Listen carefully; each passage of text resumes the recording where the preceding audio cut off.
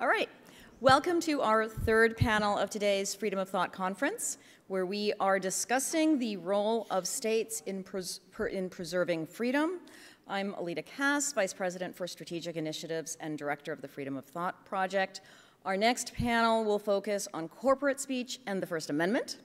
Thank you again to our audience here in person and those watching online, and thanks in advance to our panelists and moderator.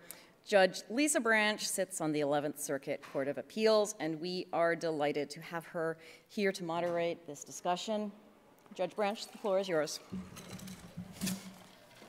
Thank you so much, Alita. Thank you for this conference, for all that you are contributing to the freedom of thought, and thank you for inviting me. I'm always honored to serve as a moderator on a Federalist Society panel, even if it means flying to the swamp during the summer months.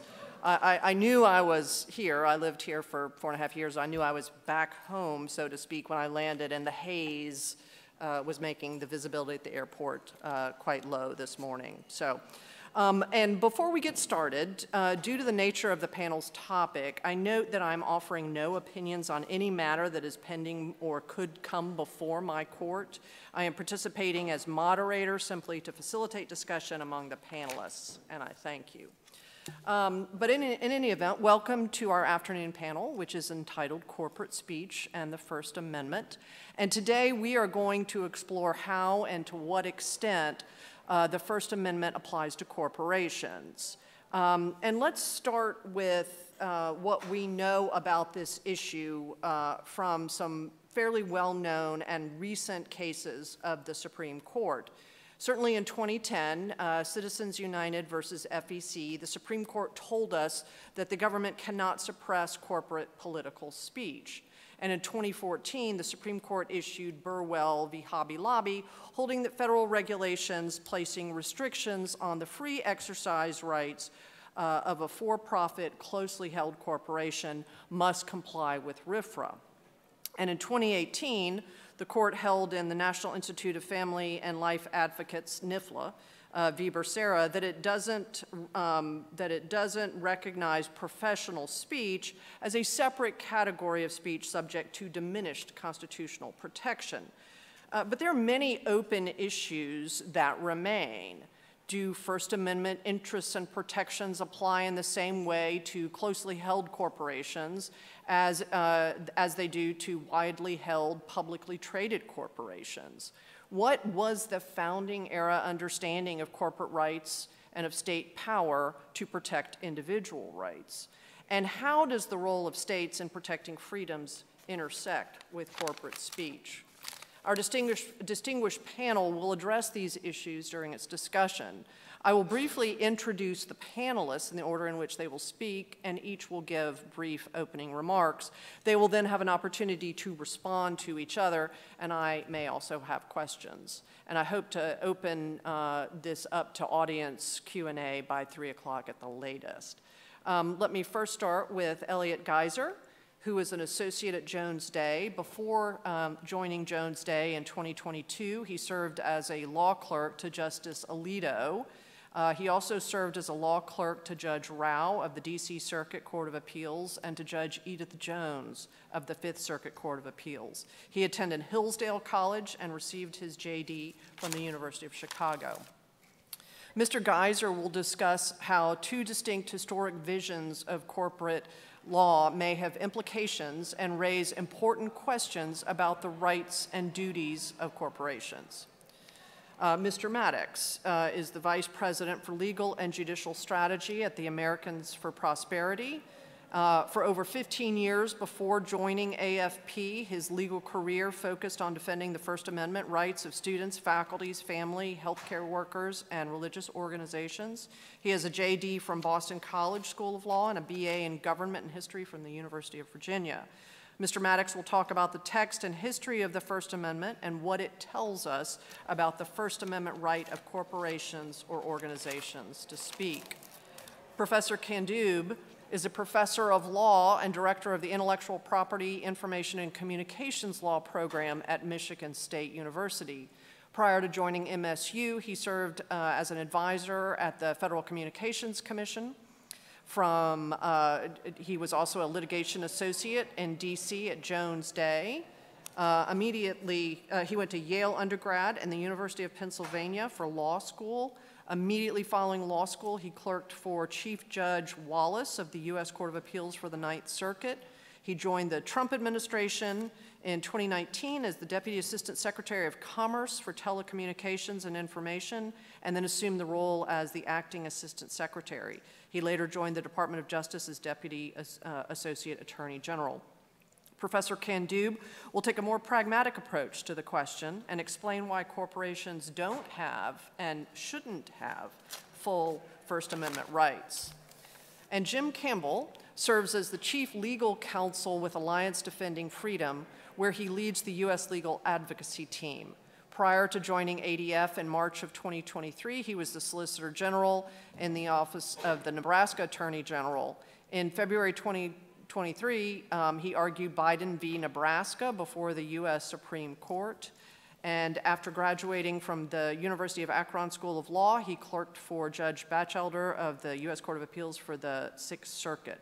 Mr. Campbell will discuss whether free speech rights apply differently to different types of corporations, and will explore the problems of large corporations refusing to work with certain individuals or groups because of their speech.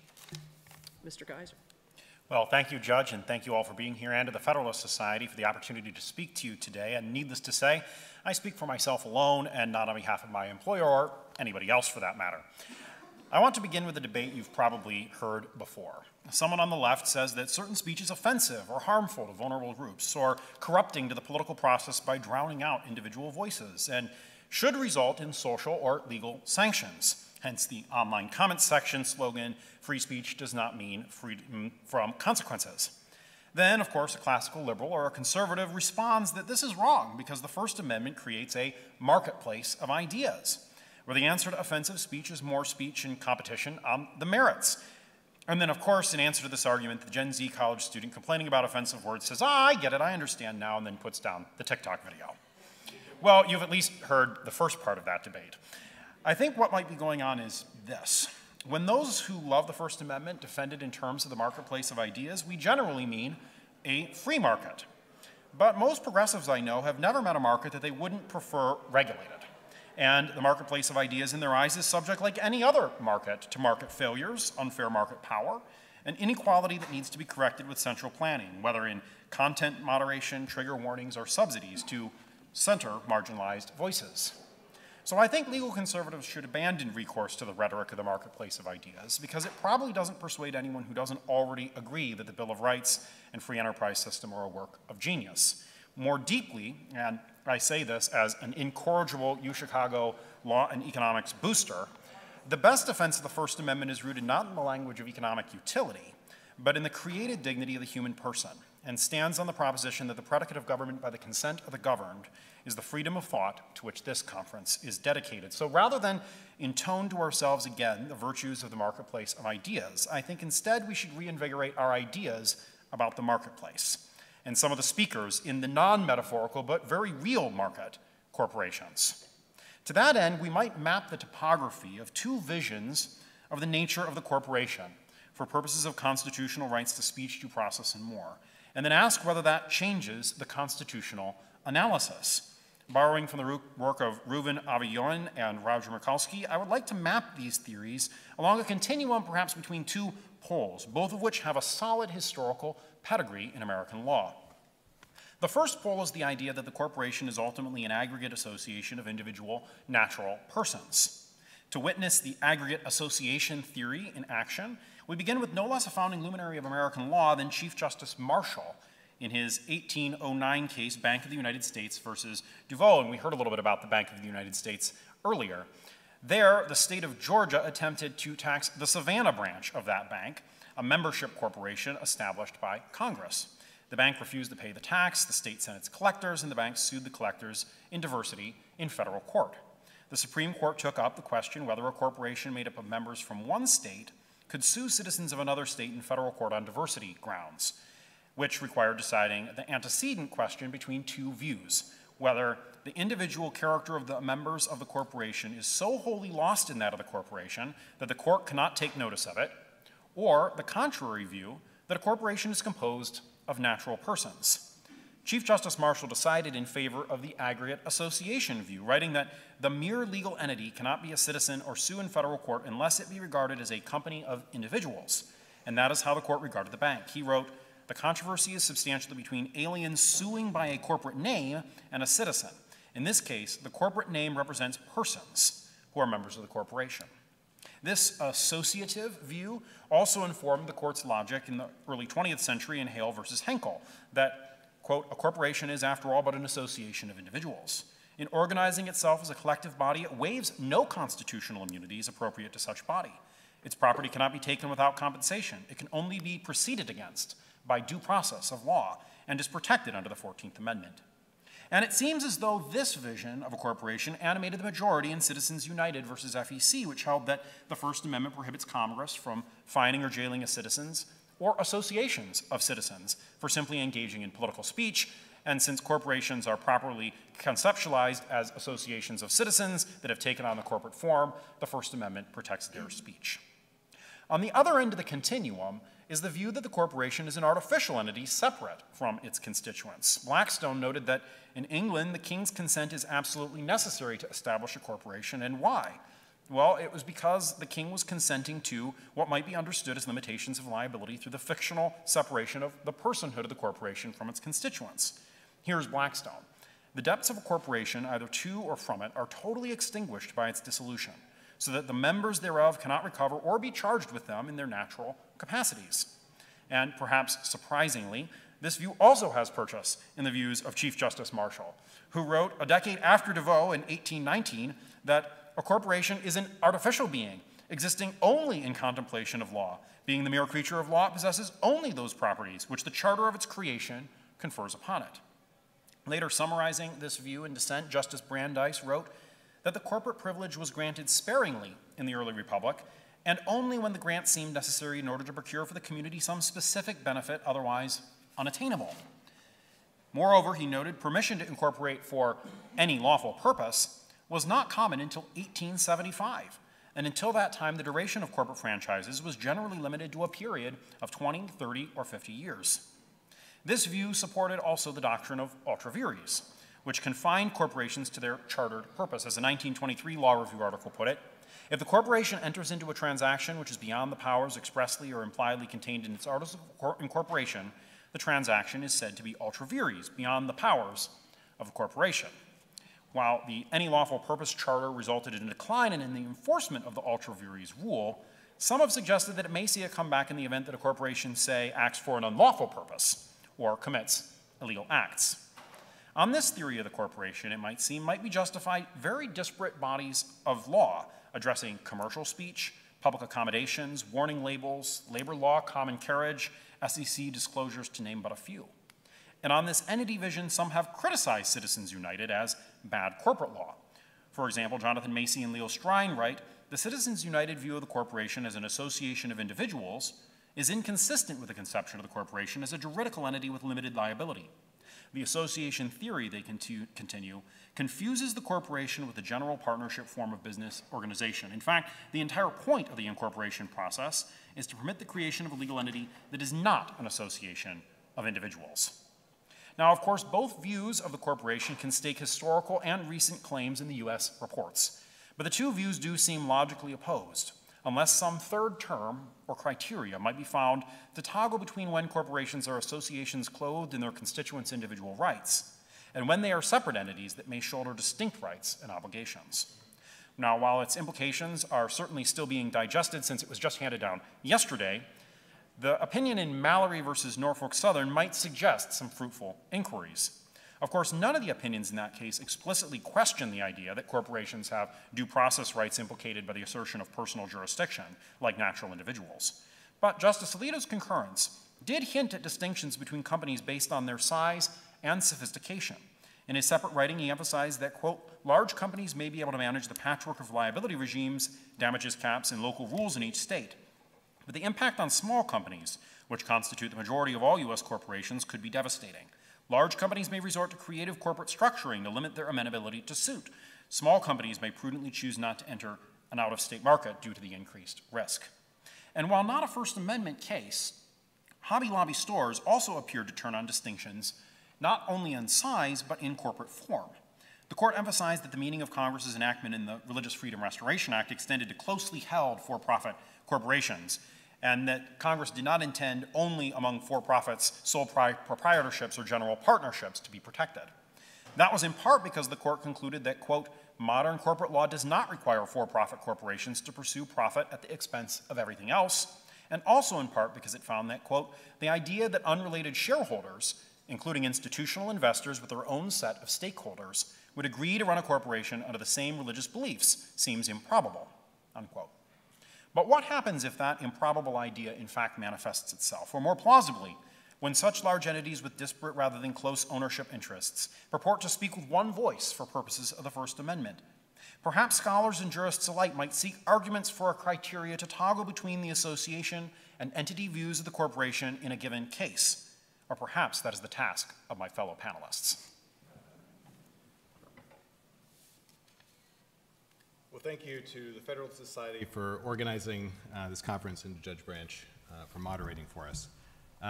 I'm formally with Alliance Defending Freedom, actually, and worked with Jim Campbell, so I'm glad to be able to be on the panel with him. And with that said, I'm perhaps in the odd position of being the strangest libertarian you've ever seen on a panel like this to represent that view, or at least something approaching libertarian ideas in this space. It's not something that a position I thought I would be in just a few years ago. After all, the language of the last GOP platform from 2016, the last existing one that the GOP had, still commits the party to fighting against the Democrats who want to regulate the internet. But it does, I think, speak to the debates within the conservative and libertarian movement right now.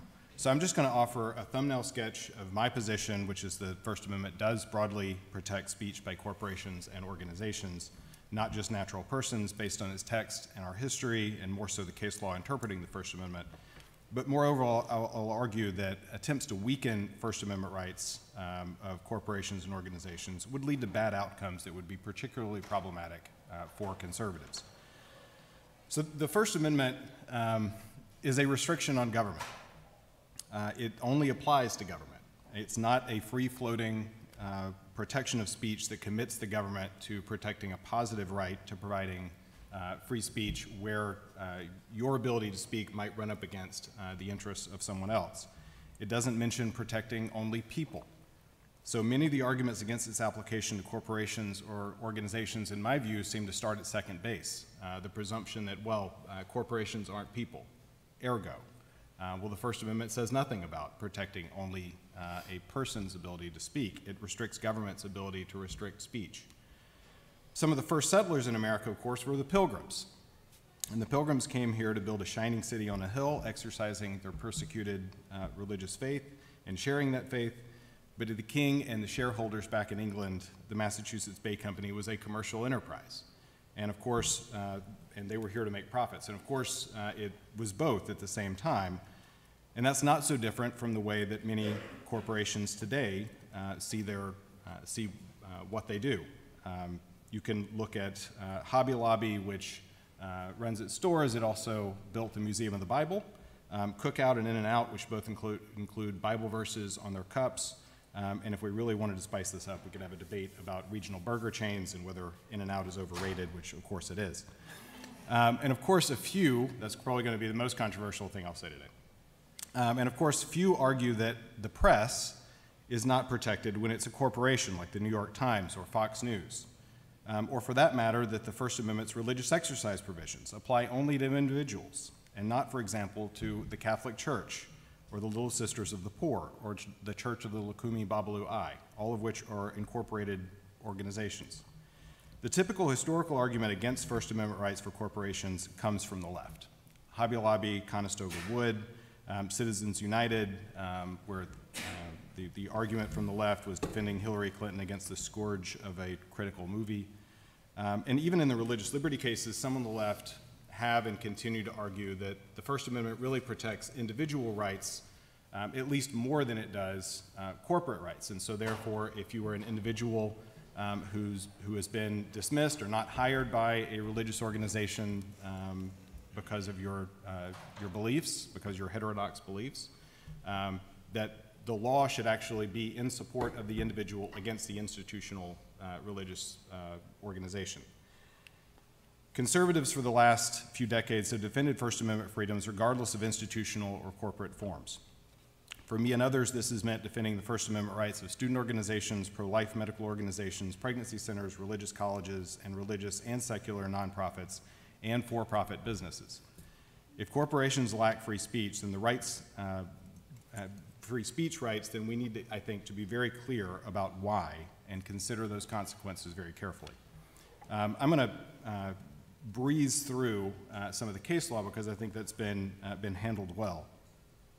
And because of the fact that the Supreme Court did not cooperate with today's panel and issue the 303 creative opinion, which would have elucidated a lot.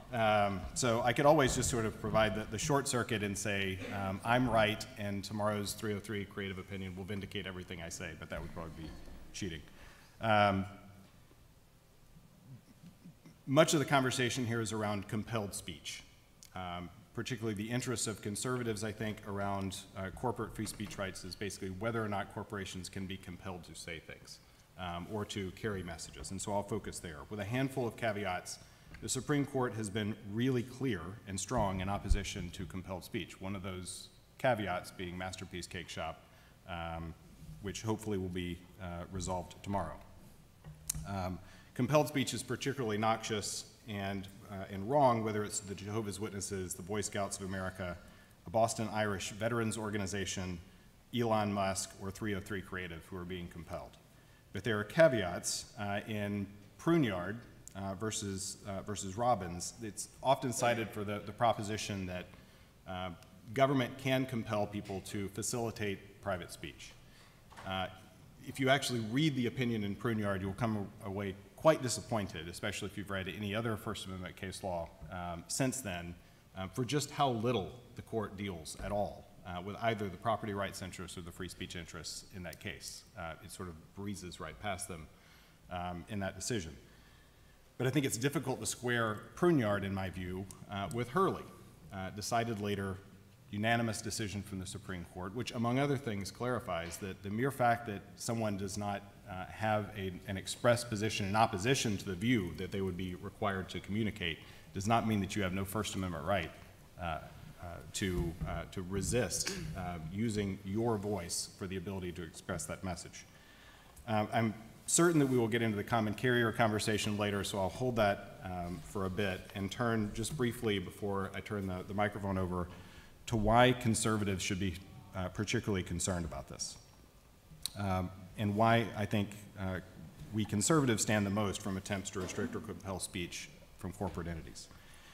It's noteworthy that in the net choice and net choice cases challenging the Texas and Florida laws and in 303 Creative, you see the same cases as the principal cases being cited by the plaintiffs in those cases.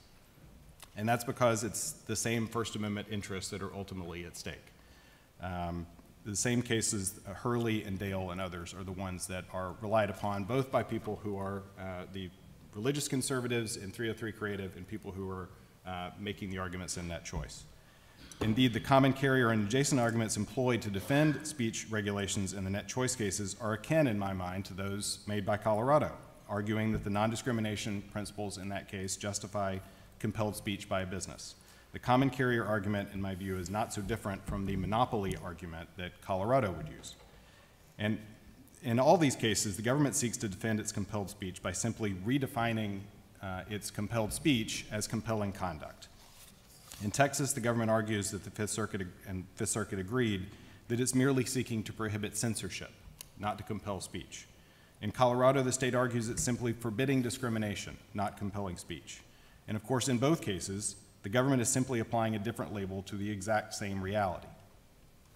Conservatives should also be concerned about arguments that would compel some organizations or corporations to facilitate speech because there's no power to compel speech without the power to restrict speech. Compelled speech is ultimately just a content-based regulation of speech, and while some of my fellow conservatives are concerned about requiring corporations to permit speech, I think the many of the people on the other side of the aisle are concerned with the exact opposite possibility, the ability to compel corporations to censor speech.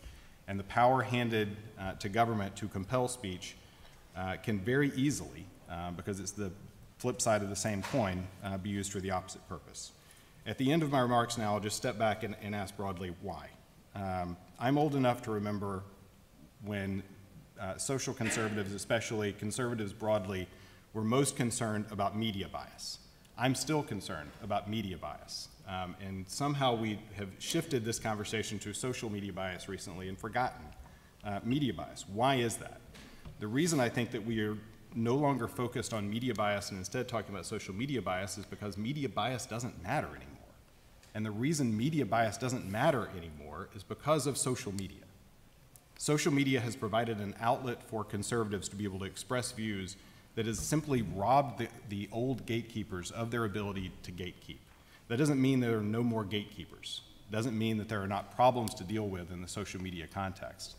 What it does mean is that a lot more keys have been made available to conservatives to get their ideas out, to express themselves that we did not have under the prior framework. And I think there is a great risk that in attempting to solve one problem, that you actually send us back to a world in which the Washington Post editorial board gets to decide which ideas are actually able to be expressed to the world. And I'll stop there. Professor. Well, thank you, Judge Branch, and thanks to the Federalist Society, and particularly Alita Cass, who's done so much for bringing energy and light into some of the most interesting questions that are facing conservative and libertarian movements today.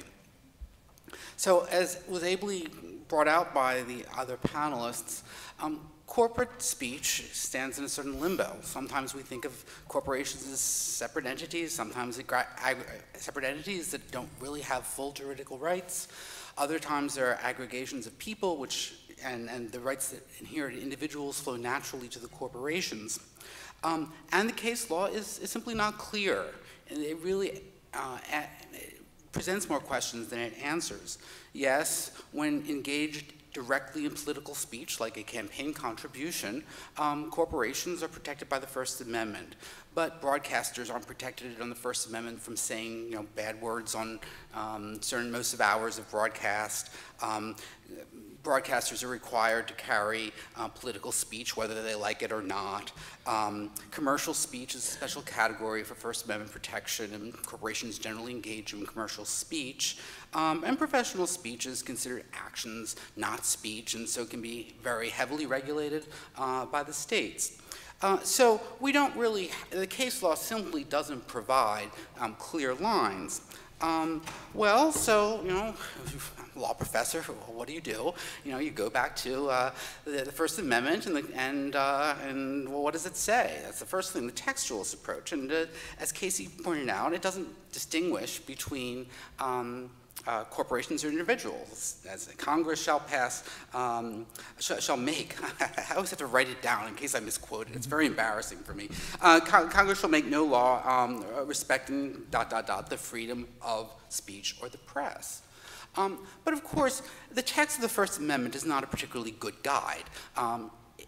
It's talking to a constitution before incorporation, and of course, at the time of the libel law, trade secrets law, threats, literally would be prohibited under a literal reading of the First Amendment. So the text is not always particularly helpful. Let's go to the originalist approach. What did the founders say about the First Amendment? Did they say anything about corporations? Well, they didn't say very much about the First Amendment, but they did say one thing that is particularly relevant to this conversation. And if you would ask, I think this is a fair argument, although if there are any historians here, they can jump up and tell me I'm full of it. One thing that was freedom of speech to the founding generation was protection from printing press licensing. That was the main concern that the founders, to the degree they expressed concerns about freedom of press, were particularly concerned about. That's what John Milton wrote in Areopagita.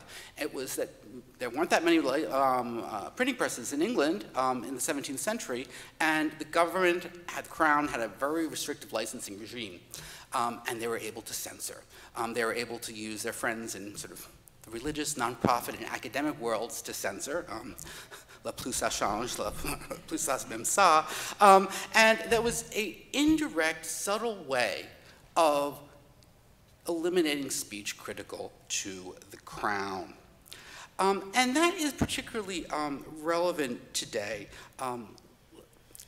in the face of the administrative state. I mean, what is the administrative state but an enormous licensing scheme, which government is able to use to control behavior, including that of the press.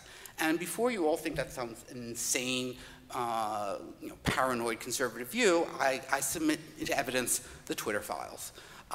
And so that what we see is that laws like the Florida law, like the Texas law, that regulate private entities are really protecting individuals from the state. Because when those private entities can be so easily co-opted by the state, as with the private presses in the 17th century, as with Twitter in the 21st, then these laws are protecting individuals from the government. They are not, I'm here from the government and I'm here to help. So I think from an originalist perspective, a very good argument can be made to protect that the social media anti-discrimination laws which are restrictions on government, but are very consistent with what the framers would have found to be appropriate. Okay, let's jump even further into the world of abstraction. What is the purpose? What are the ends and I guess I'm a law professor, I should say, normative goals of the First Amendment?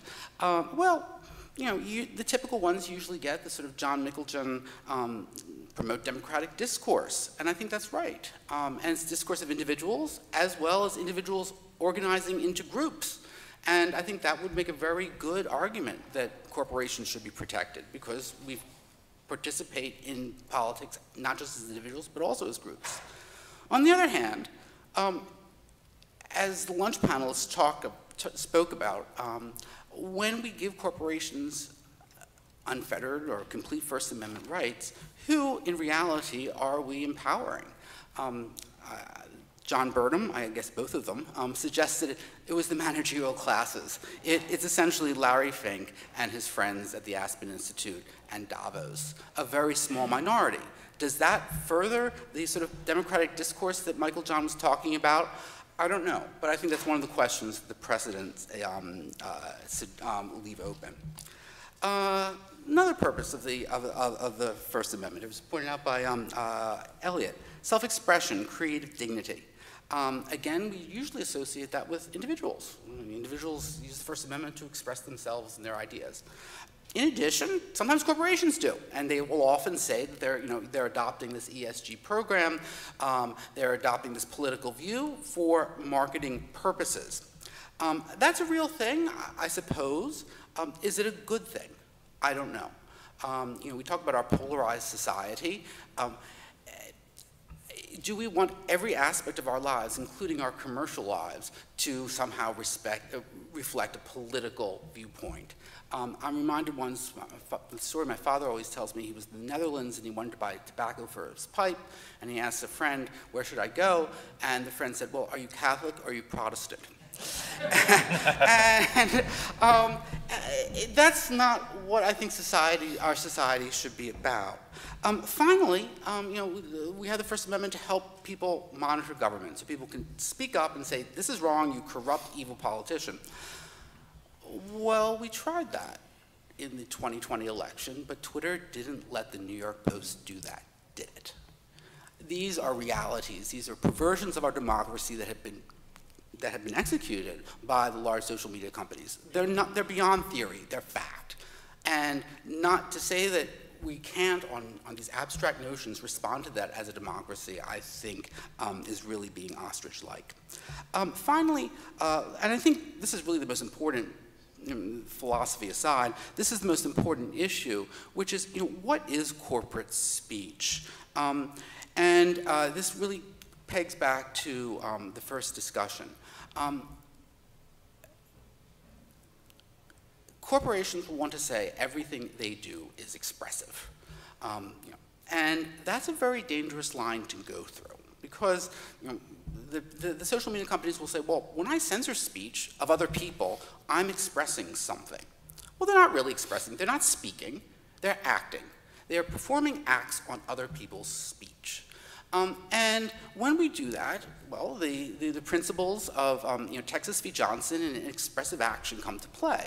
And there are really high rules about that. There has to be a clear and particularized message, and it has to be intended to be expressed, and there has to be an audience that will reasonably understand it. Otherwise, every action people do, or corporations do, is speech. So the lunch counter in the South that wants to prohibit, black people or Presbyterians or whomever from their lunch counters in order to express their preference for white people or their dislike for Presbyterianism, that's expressive. That's an action. They're just editing their corporation to promote and communicate a message. And that can't be. There has to be a distinction between actions and speech, because otherwise everything will become speech. I think that's a real danger. Last point. A while back, when decisions.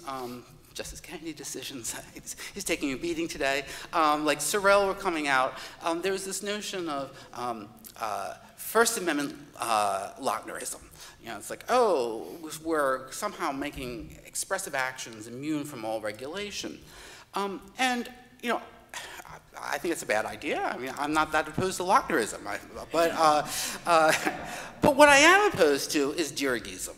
Because what is happening is that the most powerful corporations that can exert the greatest amount of political power and have directly influenced the political process use the First Amendment to escape all regulation. Well, the other poor people in oil or banking or whatever, well, they just get stuck with the Commerce Clause, and too bad for them.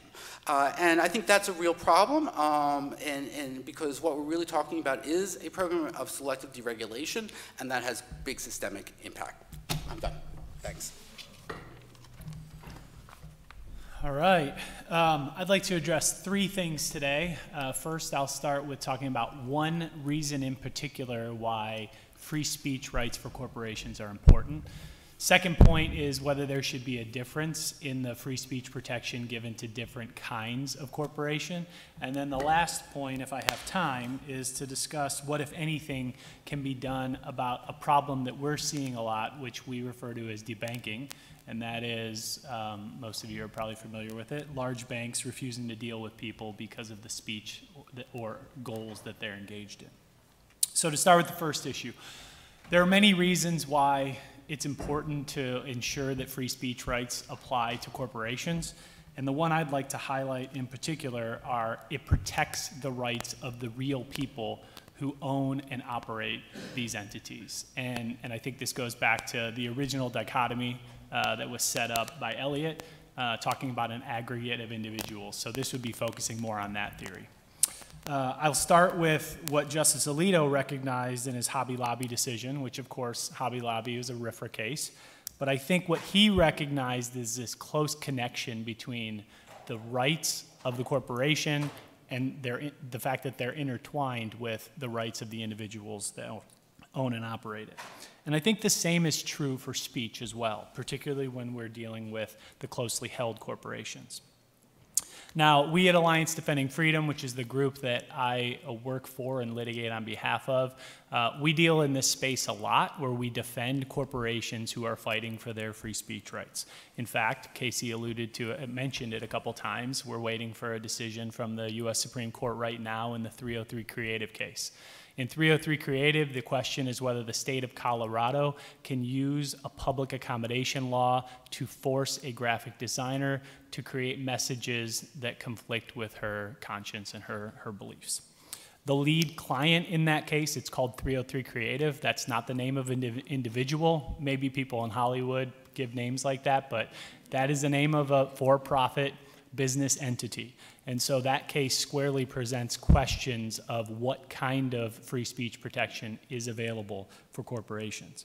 And the reality is that if they don't have if corporations don't have speech protections, then the people who operate them, so in the 303 Creative case, Lori Smith, the owner and operator, would not have the free speech rights in the marketplace, and she would be forced to express views that violate her beliefs. Now, why does this matter? Why does it matter that people are free to speak consistent with their conscience, whether that's to speak freely or to refrain from speaking when they're asked to say something they don't believe? It matters for a number of reasons, but I'll highlight two that the Supreme Court has talked about. The first is, in cases like Woolley versus Maynard, the Supreme Court has talked about the individual freedom of mind. And so this ensures that individuals are free to live consistently with what they believe in their mind, and they're not forced to act and speak inconsistently with what they believe. The second reason was explained by the Supreme Court more recently in the Janus decision back in 2018. And there, Justice Alito wrote that forcing individuals to endorse ideas they find objectionable is always demeaning. And so again, if we don't have free speech protection for corporations, then the people who own and operate them are forced into those violations of conscience. So that brings me to the second issue, which is, should there be different protections for different kinds of corporations? I think under existing precedent, the short answer to that question is that generally all corporations, whether it's nonprofit or for-profit, whether it's closely held or publicly traded, are entitled to a measure of free speech protection. So the seminal case, which maybe all of us have mentioned this morning, of course, is this afternoon, is Citizens United. Citizens United dealt with a penalty on speech, so it was an attempt to indirectly silence speech. That case only at least the facts only dealt with a nonprofit entity, but the court's analysis definitely went more broadly than that. So I think Citizens United establishes that whether you're for-profit or nonprofit, the corporation has speech rights. And then turn from the concept of silencing speech to the concept of compelling speech. And the Supreme Court has been very clear there that for-profit entities, including publicly traded corporations, have those rights as well. I'll point out two cases. One is the Pacific Gas and Electric case, and another is the Riley case, Riley versus the Federation of the Blind of North Carolina. So in the Pacific Gas and Electric case, PG&E is in fact a publicly traded corporation. It was forced by the state of California to include in its materials, in its billing envelope, a newsletter that had messages it didn't want to support and it didn't want to spread. And the Supreme Court said that that would violate its speech rights to include that in the billing envelope. And so I think that that is a key precedent that establishes very important, robust protection for corporate speech. And then in the Riley case I mentioned, the court held that the state of North Carolina there could not force professional fundraisers to disclose information about its fees to potential donors that they were seeking to raise funds from. Again, another case, for-profit entities, where it was very clear that compelled speech protection existed. So what do we make of the publicly traded corporation? I think that seems to be the rub here. You know, what do we do? I think under existing precedent, as I said, they are entitled to speech protection. The real difference with the publicly traded corporation is who is the one who's selecting the speech, and that's the problem that we talked about over the lunch hour. It's a problem that's been hit on previously today, and I think under current law, the primary speaker is management. Certainly there are ways that shareholders can get their voice directly in there through shareholder resolutions and other corporate procedures, but primarily speaking, the person that we're dealing with, or the speaker at issue when we have one of these publicly traded corporations, is management. And so what does that mean? What can we take from that? Practically speaking, I think we've seen that through large asset managers like BlackRock and Vanguard, again, topics that were discussed during the lunch hour, that most of the corporate speech and the corporate speech interest is left-leaning. So that puts people in a situation where we have to determine, is there anything that the state can do about it or the federal government can do about it?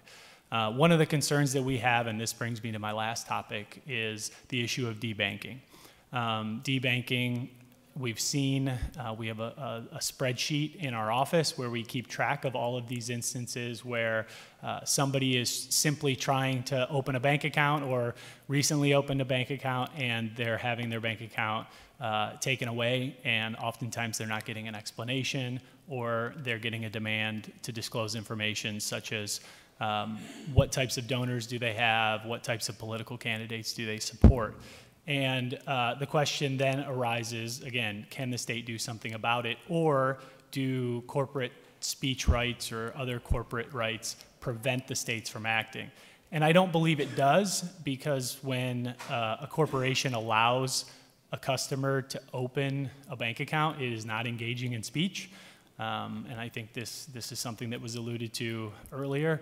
It's not everything that a corporation does is speech. Speech, the courts have been dealing with this for decades. Speech is something that courts understand, courts know how to recognize it, and it doesn't include everything. So because something like opening a bank account or hosting some group or some individual's bank account is not speech, there shouldn't be any sort of First Amendment bar for states dealing with this issue of debanking. So we are working on model legislation to help address this issue. We hope to be active in it in the future, but we see this as a very important problem that is manifesting out of corporate America, and it's something that I think the states do have power to address. So I'll end with that.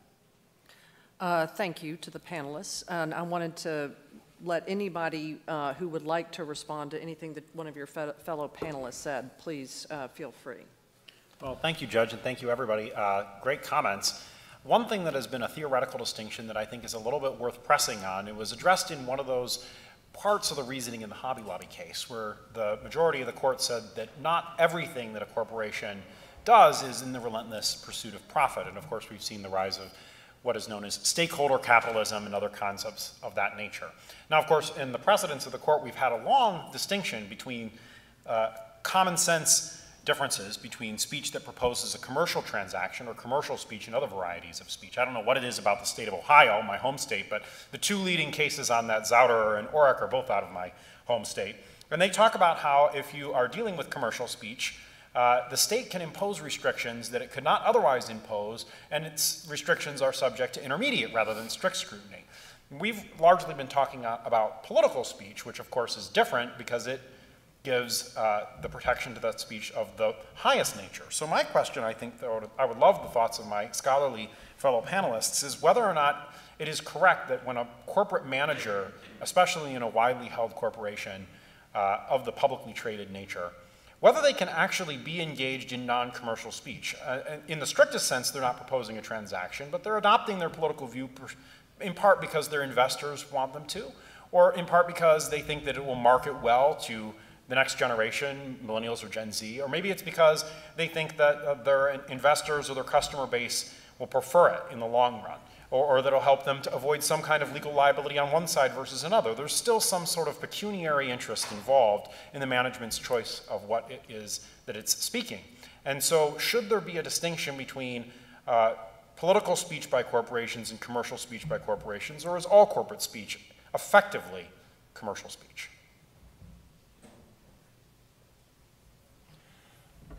I'll take a stab at it. I think that is under the court's current understanding of commercial speech. It is confined to proposing a commercial transaction. So I don't think it would be a proper reading of the court's current jurisprudence to say that everything a corporation says is necessarily commercial speech. I think that would conflict with Zauderer.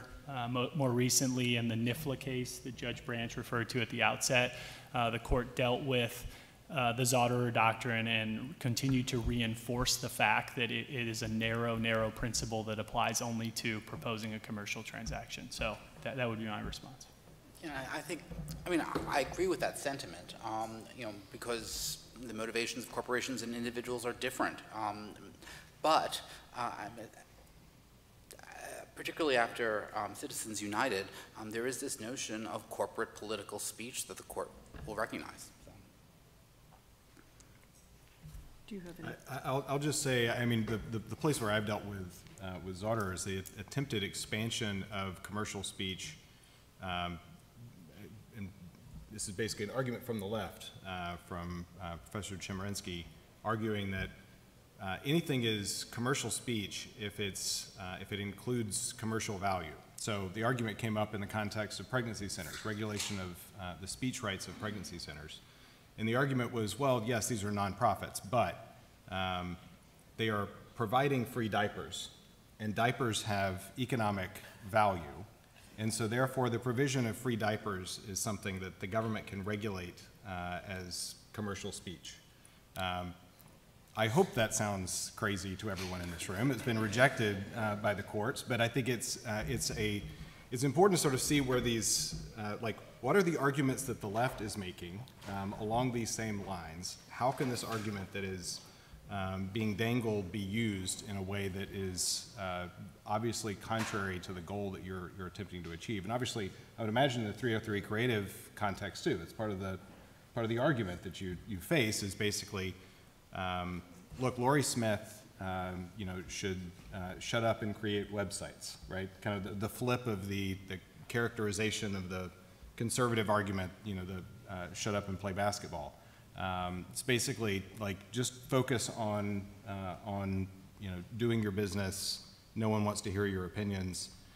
I think the reality is, as I mentioned, if you go all the way back to the Pilgrims, people have always both done their business, tried to make a profit, and at the same time been citizens who had opinions.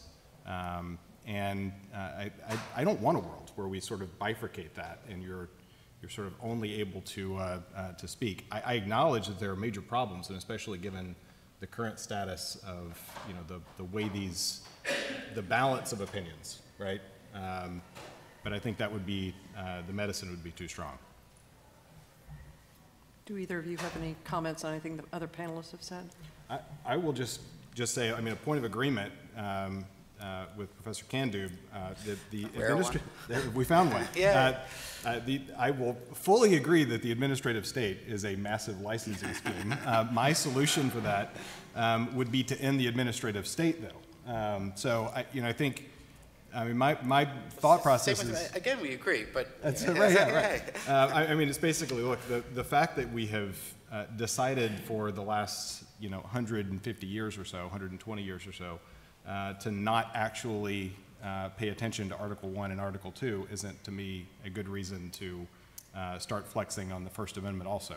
I think we should just go back and fix what we've been doing on the first two articles. Any comments from either of you on the panelists? I don't think it's a point of disagreement, just to highlight something. One point that Casey made is that in the context of, he noted the observation that in 303 Creative, a lot of the arguments that are made on the side of the government are similar to the arguments that are made of the folks in the net choice case. And I just wanted to point out my view that I think that there can be daylight between those two. I don't think if you find for the government in 303 Creative that necessarily means that you have to find against the social media companies in that choice. I think that there is, so the way that I view the case precedent, and I think this is what the Fifth Circuit said in the decision in the Texas case, is that the key is whether in compelling someone to host someone else's message, are you in effect having some kind of an impact on the speaker's own message? So in that, to put facts on it in that case, if you're dealing with the social media companies and you're forcing them to host someone else's speech, the key question is that affecting their own speech? And I think you could say that it's not affecting the social media company's speech. But on the flip side, in the 303 Creative case, I don't think you can come to the conclusion that it's not affecting the business owner's speech there, because it's actually forcing her to create speech with messages that she considers objectionable. So I'm not saying that's necessarily the right outcome. I think that's one of the reasons why those cases are so tricky, is that there are close lines, and the courts have to make difficult judgment calls. But I don't think that they're irreconcilable. I'm sorry, go ahead. So I will agree with that and just say I agree that while I think that the rights are and should be more closely connected. It's easy for me to imagine the court siding with 303 Creative and that not foreclosing, certainly. I fully expect the net choice cases are going to come next year, and they're not going to GVR in light of 303 Creative. I think there will still be some open questions. I think it should advance the ball in helping to answer those questions. On the flip side, and I argued this back in Real Clear back in the fall, basically Elon Musk and Mark Zuckerberg should have filed briefs in 303 Creative, because it's difficult, much more difficult for me to see how it is that their First Amendment rights are protected and Lori Smith's is not. I think if Colorado can force a website designer to create websites that she does not want to create, it's difficult for me to see why it is that Mark Zuckerberg and Elon Musk have a right to refuse to allow people to tweet or post messages on their websites. I'll respond. You got me, Casey. So that's a real difference. I mean, it's not just daylight. I mean, they're just very different things. A website is a particularized message, as the Supreme Court would say, or a coherent speech product, as Eugene Volokh would say, and as I noticed that word got around. That you can look at one place and one time, and it has a meaning. What I found most interesting about this morning's conversation was that somehow this aggregate social media that we only see a tiny, 1/1000th of what's out there, somehow expresses a point of view. It communicates an idea. That's what the First Amendment is about. I mean, I think we can all agree, textualist, originalist, is that it protects the expression of an idea.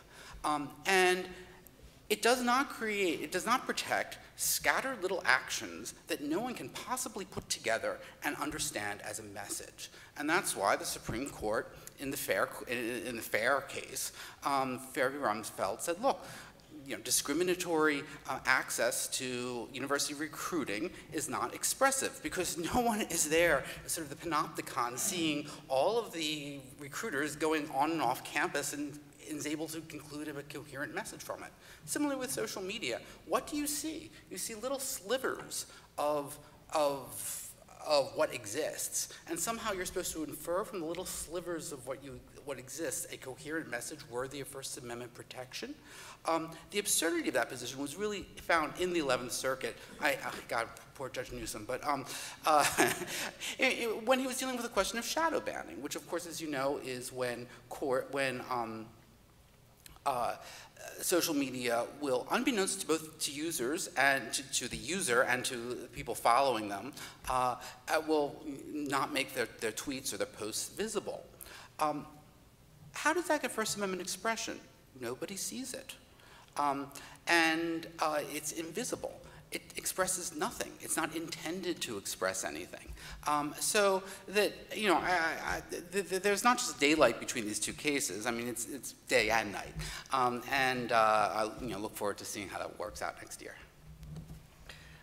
And at the risk, I have one question that I realize flies in the face of some of the things that at least two of you have expressed today about your desire to abolish the administrative state. So with that in mind, my question would be, you've discussed objectionable speech or actions on the behalf of corporations, debanking, we've talked about ESG policies, we've talked about, Mr. Campbell, you talk about drafting legislation for states.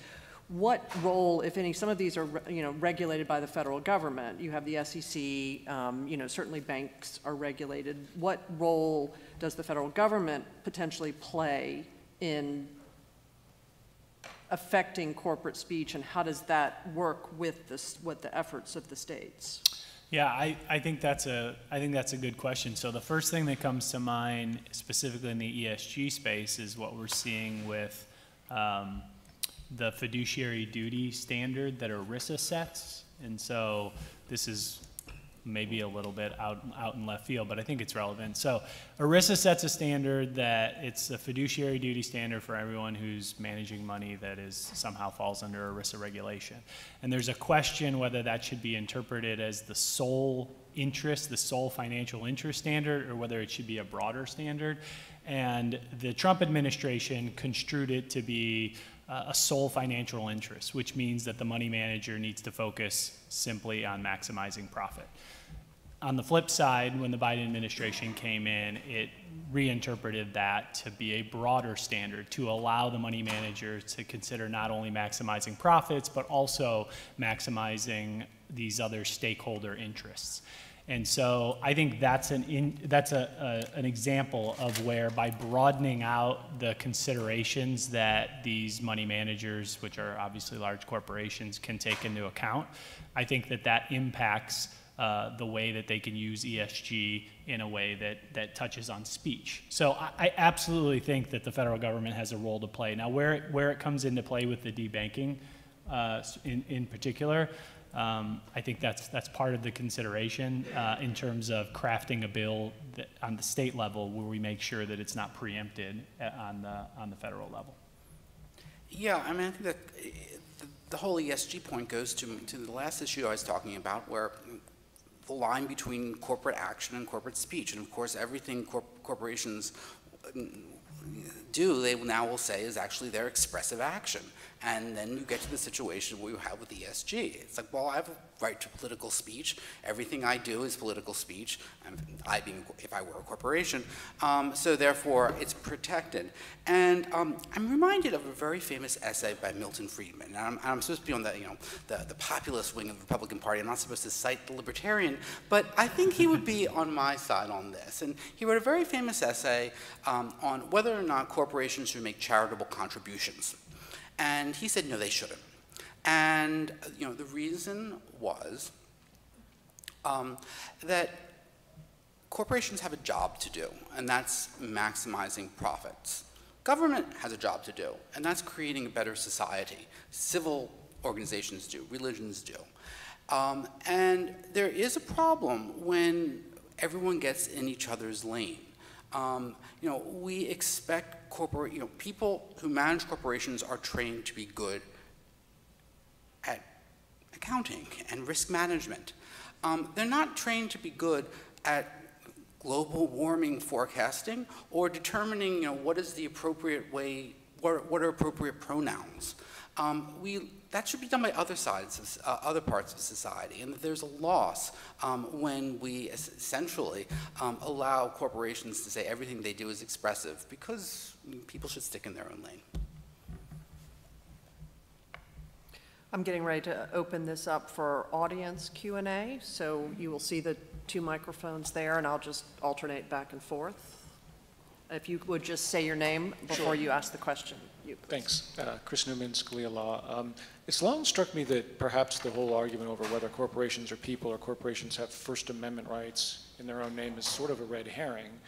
I mean, obviously all speech is by individuals or associations of individuals, and the question is whether the corporate form of organization is a tool just like, using television waves or printing presses or whatever. And so the question is whether regulating this particular form of conduct has the sort of impact on speech that we think violates people's rights to speech. And then it occurs to me, well, the corporate form of organization isn't a natural right. It's an artificial creation of government with a limited liability and various things for various purposes. And so I wonder, even under Citizens United, what would prevent a state, if it had the political will to do so, to say, well, look, instead of just a general incorporation statute, which doesn't have to exist, we can actually legislate what our lunchtime speaker wanted, or what Jonathan in the earlier panel wanted, and say, look, if you want to incorporate under our state as a for-profit entity, you're only allowed to use your corporate form of organization for strictly business-related speech.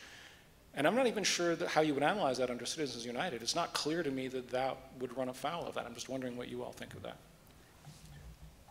So I think the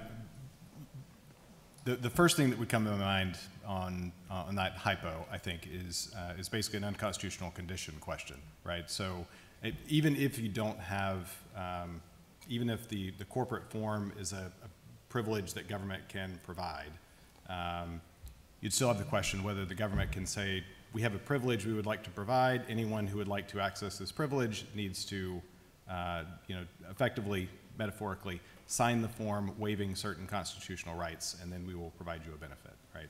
And there are a number of Supreme Court cases that speak to that. That's not to say that there may be something that corporate law could do in that space, but sort of on the broad, could you just say, well, if you receive the corporate form, then these are the rights you waive? Probably not. Yeah, actually, I'm finding myself agreeing with Casey yet again. I mean, it would. The question is, would it be an unconstitutional condition?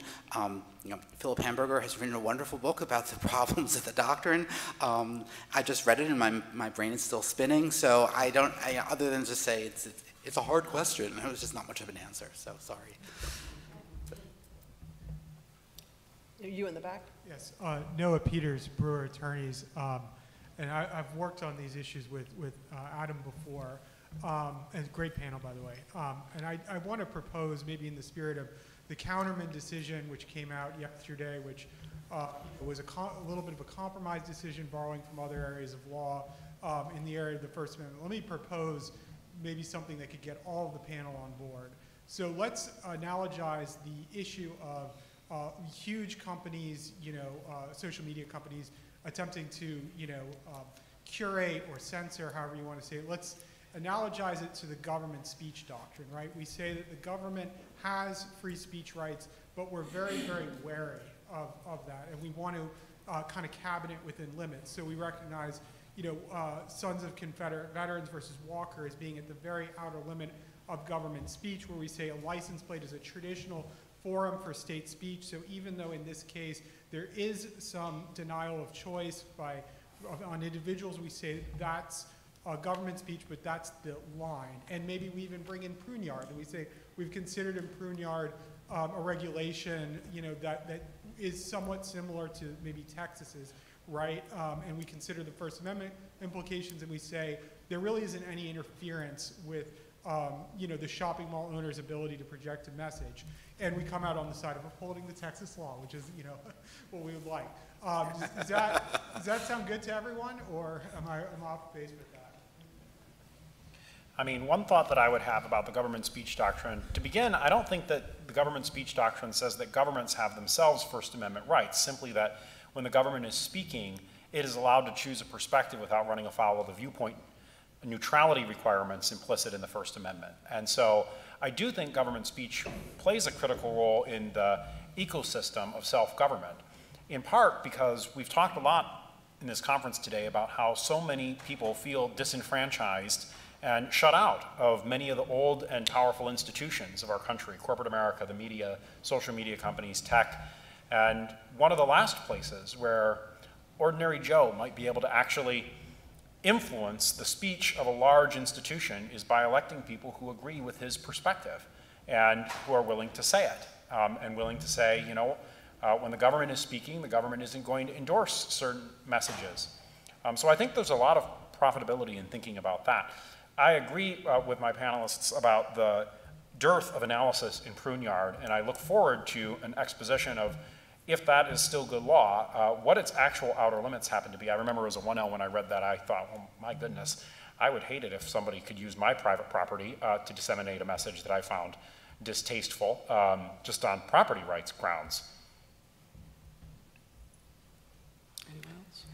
Well, of course I like the idea, Noah. But, there is actually an area, I think it may come up this year, about cases involving license plates and also government displays with speeches, with flags and statutes, where the court had to distinguish between the speech of the government and the speech of individuals. And I think that there's a lot there that hasn't been in the briefing. Maybe we'll see it in the briefing coming up. But for instance, in the license plate case is a wonderful issue. You get to choose the little tag, live free or die. What is that, New Hampshire? Is it, yeah. You get to choose as an individual, is that your speech or is that government speech? And the case has come out as actually government speech because they control it, they have complete editorial discretion to put it in or not. However, the courts have gone the other way when issues of like public displays of statuary, where they say anyone can come to this park and put a statue up. And that seems to me like a social media type thing. So I think there's a tremendous analogy in court in a lot of those cases, and I think that, you know, maybe they'll be useful to the court. I'll speak to just one point on the social media point that I failed to mention earlier, and this is more consequentialist argument than it is a legal point. But I think one of the other things that in the social media context that I see with these debates is sort of an assumption of the platforms remain static. If you change this, the platform nevertheless remains static. And I think that's a flawed reasoning. What I mean by that is this. There's a tendency to think what I want on, particularly from the right, what I want on social media platforms is more free speech. I want them to censor less. I want more free speech. What I actually want is I want an audience for the ideas that I want to communicate. And I think we at least have to grapple with the reality that if I achieve what I want and they are forced to allow me, they're not allowed to censor, I'm allowed to say what I want and they can't do anything about it, that I get what I want and then find that it's not in fact what I was after. That the consequences, now I have, because of their inability to restrict content, that the people that I actually want to talk to, I went back and forth with a lefty law professor yesterday on Twitter. That's to me the value of Twitter, is being able to explain to a lefty law professor why he's wrong. Maybe I'm completely wasting my time, but that's the value to me, not having a shared conversation with a bunch of people who already agree with me. I can do that on a lot of other platforms. So if Twitter is in the position where it has to allow content that basically push those people off the platform, I can say that those people are wrong and they shouldn't leave, but what does that gain me? If they're no longer there, because they, you know, it's a common carrier or whatever, if they in fact have to actually allow all the content and people decide, well, then I'm off the platform, I have what I want and I find no value in the platform anymore. And I think that's something that is often missing from this conversation in my mind. Yes, sir. J.P. Hogan. I guess I'll go towards the administrative state being a separation issue. They lean on trying to have a secular socialism footing as if it's equal to religious liberty, which they're using like a wall of separation instead of vertical separation of the government also under God. So with Disney and Citizens United, is there a difference where Disney's speech is actually trying to have an evolved religious interpretation while they're not licensed to be religious, that they want to then operate, even though it would be more secular socialism? They're trying to have an evolved change in definitions, and they're being fought not for saying something about religious liberty and freedom for all, but for how they can operate differently. And I'll try to leave up, but that also brings on naturalism then, under originalism being your rights come from your creator. Everyone should struggle with the concept of creator. The create case would be if someone is in naturalism and secular, they're actually outside. Everyone is supposed to struggle with dealing with the concept of creator. So there's, where are the boxes? Where can you separate some of that stuff? Well, if the question is that can the government favor non-religion over religion? Well, that has certainly been answered many times over by the Supreme Court's precedents, and most recently in Carson versus Macon, the Chief Justice's opinion made clear that if a state sets up a program and says anybody can participate except the religious, that itself is a First Amendment violation. I'm not totally sure I follow the rest of the question, but as far as that principle, it is deeply embedded in our law. Yes, ma'am. Thank you. I'm Andrea Lucas. I'm a commissioner on the EEOC, and I was interested in the panel's perspective on how criticisms of the Stop Woke Act in Florida as a First Amendment violation intersect with the idea that Title VII already regulates much of the conduct, in my opinion, covered by the Stop Woke Act. So the Stop Woke Act is focused on preventing employers from engaging in racially harassing, hostile work environments. Title VII does the same thing. In my mind, it seems like they either rise or fall on the same ground. So whether you think the Stop Woke Act violates the First Amendment, do you think that there are Title VII similar problems? Or if you find the Stop Woke Act legally defensible under the First Amendment, then what do you think about how that intersects with Title VII?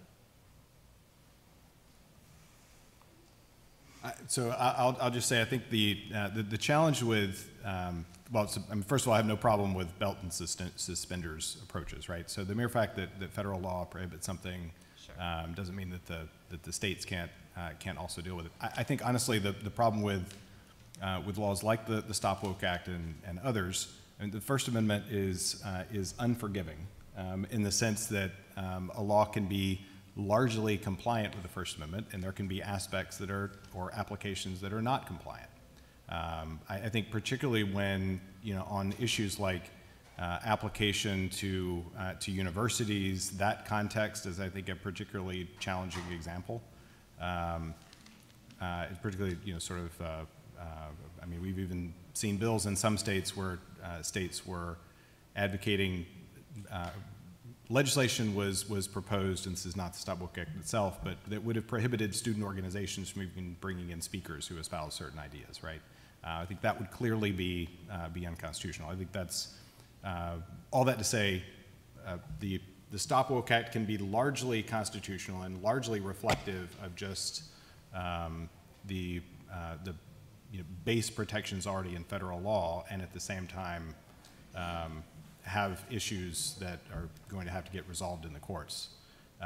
The only other thing I'd say is, at least in my experience, I mean, I have had conversations before, and not saying with the present EEOC, but I know it can be quite challenging to get the EEOC to engage on some of these issues at times, which is another reason why it can be helpful to have multiple points of contact where you can engage. I had an experience once where someone from the EEOC, this has been quite a long time ago, but someone from the EEOC told me that they didn't actually deal with religious discrimination claims, and I had to remind them that it was literally part of the statute. So it's a large organization. It's a large organization. Officially say that that's not the policy. That's right. That's right. Yes, sir. Well, thank you for this great panel. My question is regarding what I'm noticing in the past few years among both social democrats and conservatives, and we libertarians are in the middle, saying, everyone please a little bit calm down in your approaches, is the fact that it seems to me that nowadays, whether it is social democrats or conservatives, they have started to cherry pick the cases and the way that they apply free speech laws based on what I'm seeing, two primary things: the size of the corporation, and the second thing is whether or not we agree with the contents of what is being said. We see a lot of conservatives in the Disney case that they are very much against the speech of Disney Corporation, but when it comes down to small businesses that, for example, want to refuse to give, to take part in the part of the social norms nowadays, well, we change our stance. I'm wondering, how could we perhaps have a principle or a law or sets of laws that would prevent legal entities or individuals to cherry pick and have a nice set of laws that can be applied across different cases without, having to always be in the middle of this tug of war to who is it applied to and who is it not. Now, that might be very idealist to say, but well, we have to reach for something as lawmakers. And we libertarians think we already got the answer, right? Less government, remove the government, everything will work out. But recently I have come to realize that maybe that is not mathematics the best approach, at least practically not. Maybe an idealist world would be great, but it doesn't feel to me that someone like an entity like ISIS should have a platform in regards, even if the free speech laws are applied to them. And I want to make So- sure so- that you're posing a question to the Yeah, panel. so I'm confused with what should we do about this? Like, all I see is a tug of war.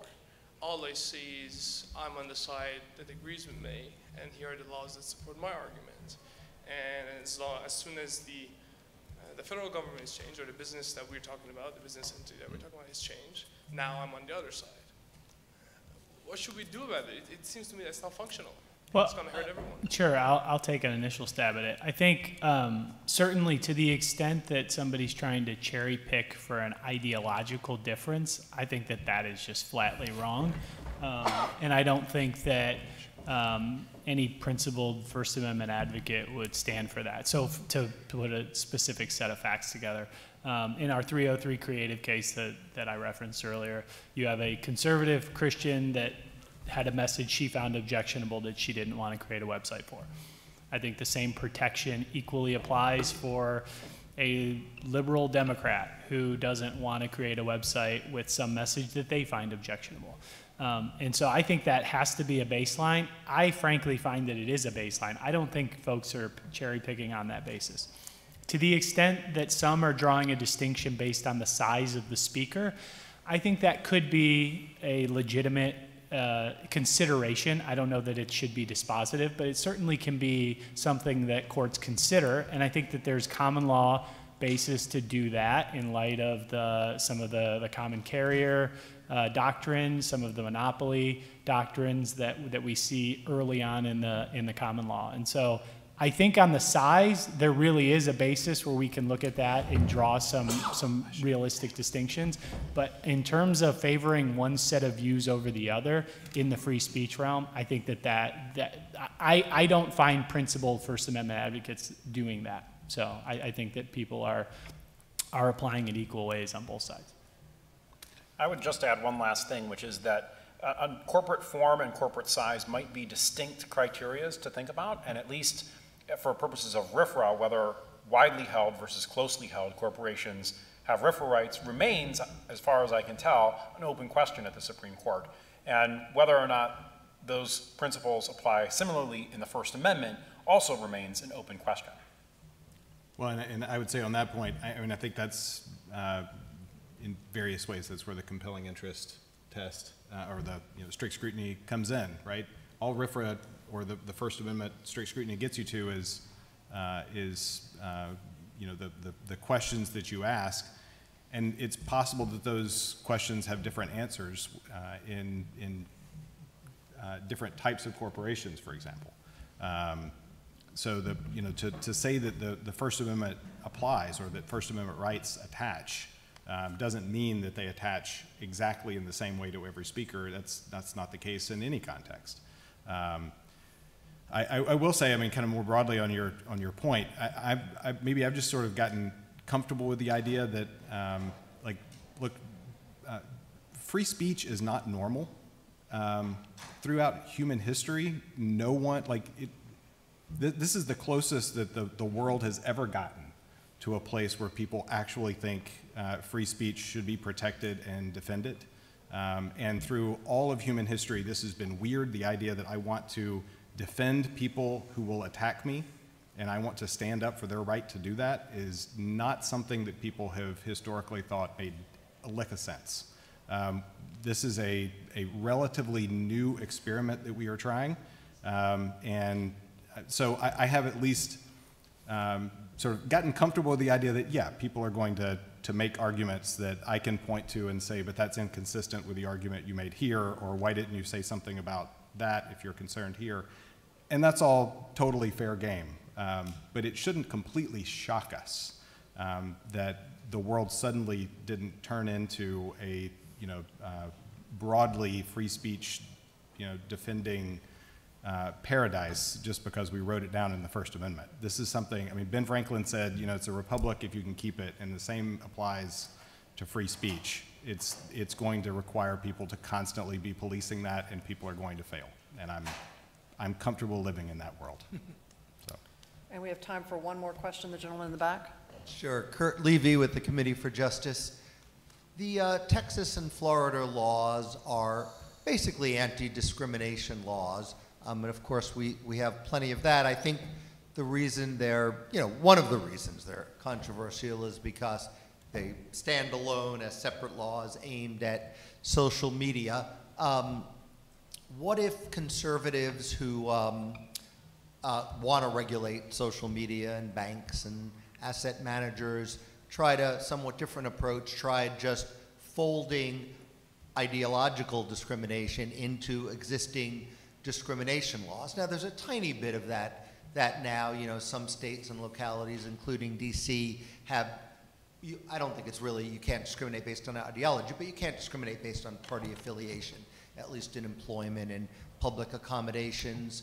And of course, just like with every other type of discrimination, there'd be all kinds of evidentiary issues. But what do you think about that approach from a legal point of view and from a sort of public relations political point of view? I've thought it's always a curious thing about American law, and I just sit there and observe it. I don't judge it as good or bad, that we will allow people to do something for any reason at all except for particular ones that we don't like. And that's true across a number of different dimensions. Congress can remove a subsidy from a certain industry because they want to subsidize a different one, but not because they dislike the political view of that particular industry, for example. Or you can fire somebody for any reason at all, but not because of their religion. I do think that poses a particular First Amendment challenge because ideology is such a broad and difficult term to nail down. And so I would imagine that the first lawsuit filed against such a law would involve a void for vagueness challenge as well as an overbreadth challenge under the First Amendment, making the claim that, well, party affiliation is something you can nail down, religious affiliation, we have some body of law to hold on to for that, and of course race and sex, that's something that is largely self-evident in most instances. How do we nail down what someone's ideology is and whether you're firing or hiring or deplatforming or debanking on that basis? Nevertheless, I think that if you can't think for yourself, you can't govern yourself. And if you lack effective freedom, the ability to say what you think, lest you lose access to critical infrastructure and you stop having the effective freedom to be able to live an ordinary life, that free speech culture that Casey talked about is fragile and rare and precious and can go away, but for the vigilance of those who protect it.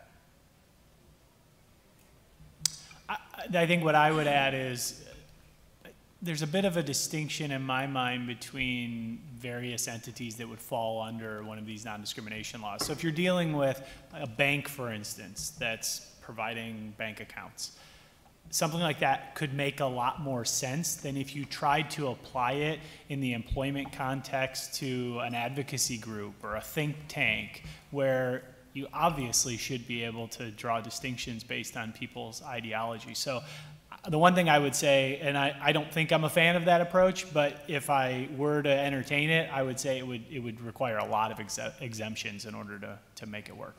Certainly a ministerial exemption. Yeah. Your comment reminded me of Justice Harlan's famous dissent in the civil rights cases. That, of course, the court there ruled that the Reconstruction Civil Rights Act only applied to government entities in a narrow way, not to private entities.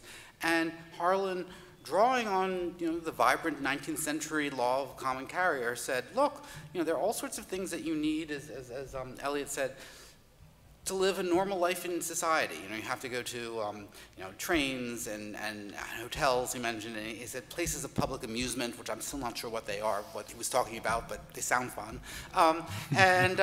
So, I think that's right. On the other hand,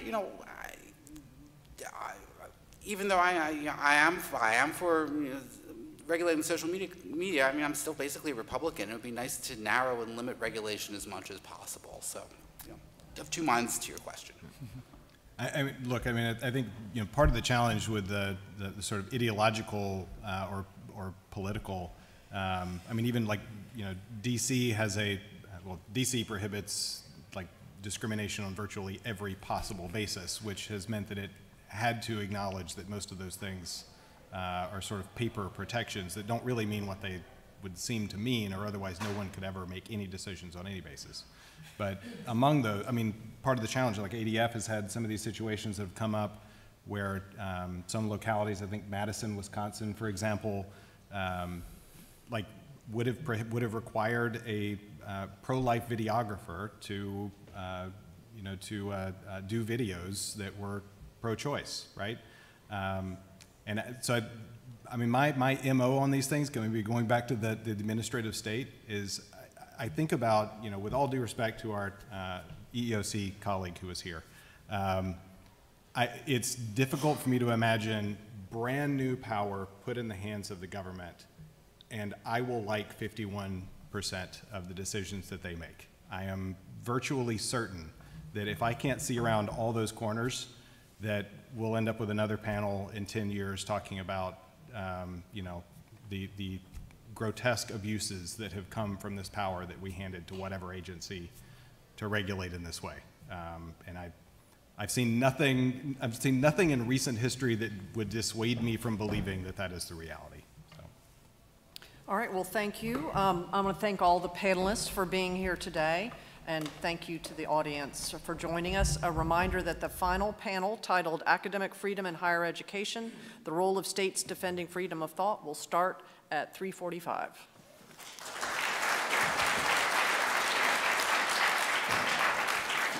Thank you so much, Judge.